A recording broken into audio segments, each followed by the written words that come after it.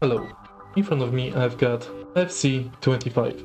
In this video I'll show you how to transfer your EA points from FIFA 24 to FC25. In order to do it, firstly you can go to Ultimate Team.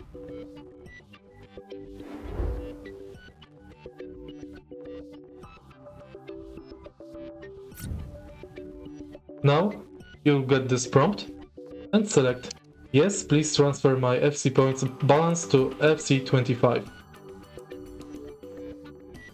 Please note that this is one-time only transfer that is not reversible. Once transferred, you will only be able to access your FC points within FC25. Select yes, and it's done. If you find this video helpful, please leave like, comment and subscribe.